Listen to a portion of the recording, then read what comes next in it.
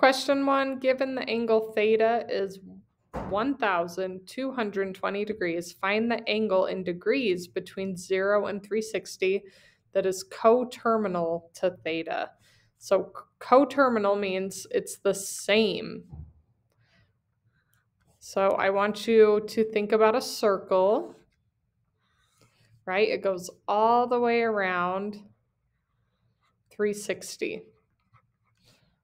And so to get this number in between 0 and 360, we're going to start subtracting. So if I subtract 360, I have 1220 minus 360, I'm down to 860. And then I'm going to do that again. I'm going to subtract 360, and this one I can do without the calculator. It's 500. And I'm going to do it again. I'm going to subtract 360, and that's 140.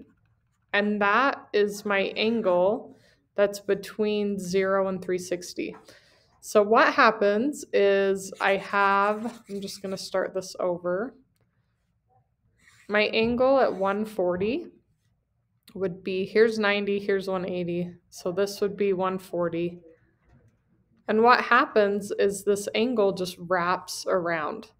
So 140, if I go around 360, then I'm up to 500. And then I go another round 360.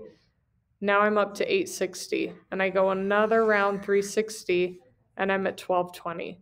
So they're actually the same angle, just winding around the 360 degrees.